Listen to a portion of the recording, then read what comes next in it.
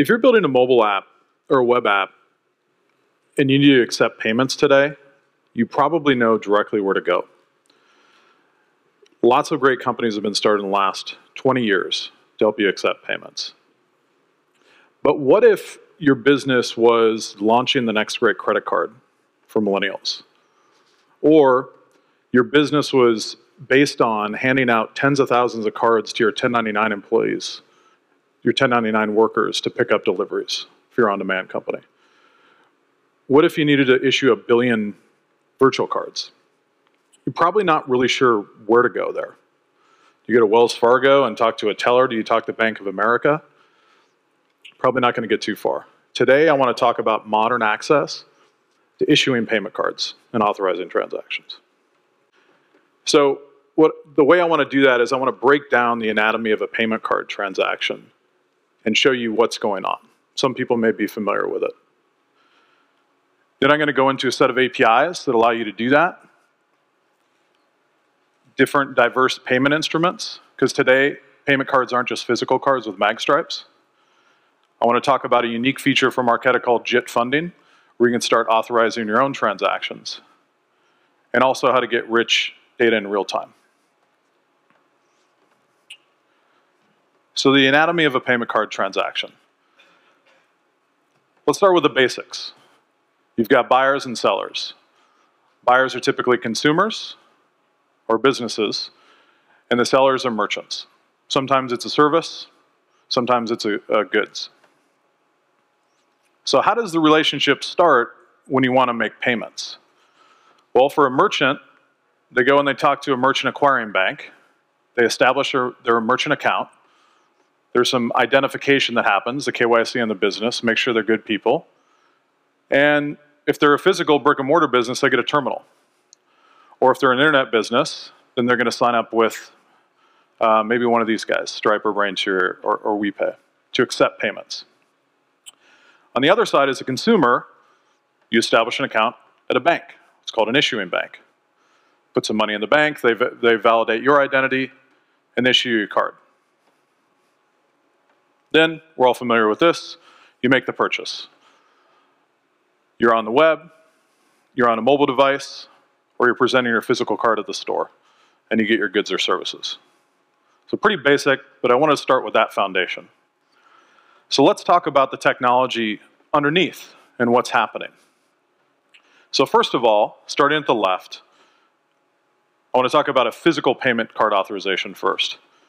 So obviously you're taking your card, you're putting it in a card terminal at the merchant's location. This terminal is sending that transaction online using a protocol called ISO 8583. It's pretty gnarly, I won't get into that today, I don't have time. And obviously the transaction has simple things like the amount of the transaction, which merchant, and a bunch of other information. The acquirer processor takes a look at that, decides which payment network is this, Visa, MasterCard, etc. Basically by the first number on the card. After which it's sent to, let's say, Visa, the payment network. The payment network's going to look at the card, and the first 6 digits tell you who the issuer is and who the issuer processor is that's going to authorize the transaction. It gets sent to the issuer processor. Obviously, the card account is looked up on file, and the issuer processor, the balance is the obvious thing to look at. Is there enough funds available? But there's a lot of other things the issuer can look at. And then the response comes all the way back to the terminal. You're either getting an approval or a decline. On the bottom there, kind of taking it back to where we started before, a day later, a couple days later, the money actually moves from that cardholder's issuing bank to the merchant's acquiring bank. And these payment networks like Visa, MasterCard, etc., they're doing a huge net settlement between all the connection and all the banks that they have each day. All those transactions are settling back and forth. So what about an internet payment? So first of all, the acquirer processor and to the right is the same. The difference is, instead of having a merchant with a physical location, with a terminal, you're on a web app, you're in a mobile app. So there needs to be an API or some sort of computer-to-computer integration. And so the merchant app is created, web, mobile, and it talks to what's typically called a payment gateway.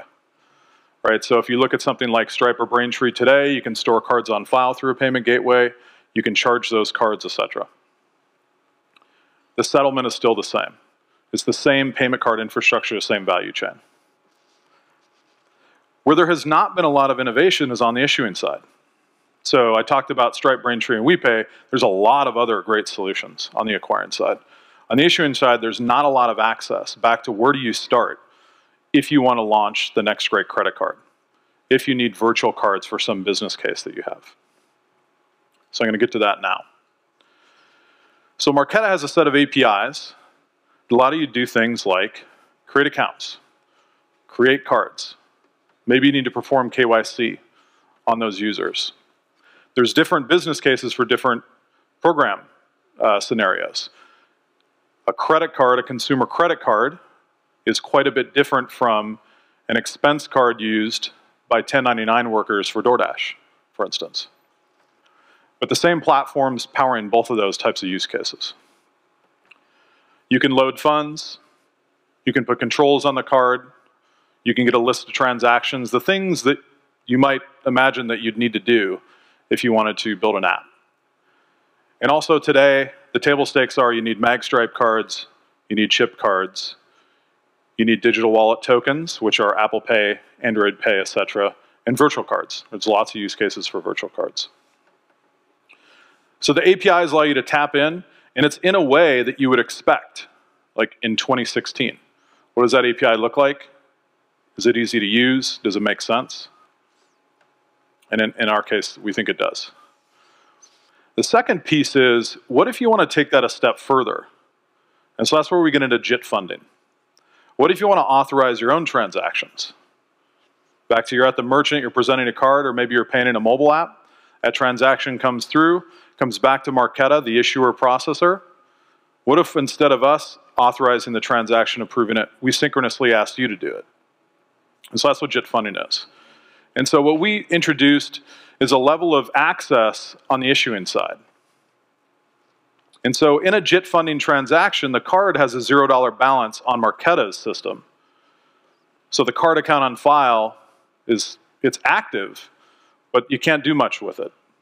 When the transaction comes through, again, look at the center. It's the same thing that we saw earlier.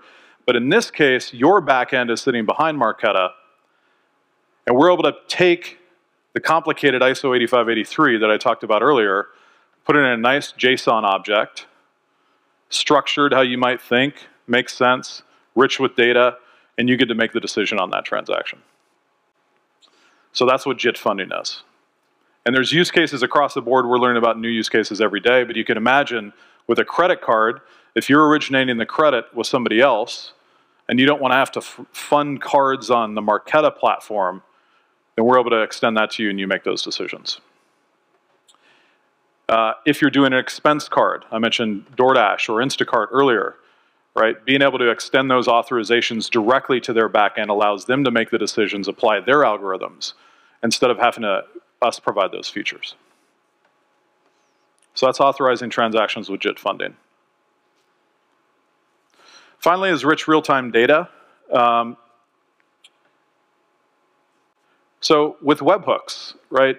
Again, what do you expect when you work with a payment gateway and you're accepting payments? On the issuing side, you don't see a lot of real-time data. A lot of it is still batch. It's tied up into legacy systems. And so with webhooks, we can do things like, if you're pre-funding cards and not using JIT funding, we can tell you when a decline is happening. Maybe you want to send a notification in your mobile app as a experience back to the customer about what's going on. Could be a business use case, could be a consumer use case. If you are using JIT funding, you're getting the synchronous call. You get to make the decision, but then what happens if there's a network interruption there? You need to know what the final outcome of that transaction was. So we're still going to send you the webhook. We also support webhooks for digital wallet tokens like Apple Pay and Android Pay for the provisioning process, as well as card transitions. We have some neat Slack integrations and what you would expect around web reporting, as well as a program dashboard to manage the system outside of the API. Okay, that's all I've got today. Please visit Marqeta.com. You can take a look at the APIs, the reference docs. You can sign up for the shared sandbox, and you can actually set up a prototype right now. With JIT Funding, Webhooks, et cetera, we have a set of simulate APIs that allow you to put that together. And myself and a few of the folks I work with will be out at the table for the next little while. Be happy to talk to you about what we're doing. Thank you.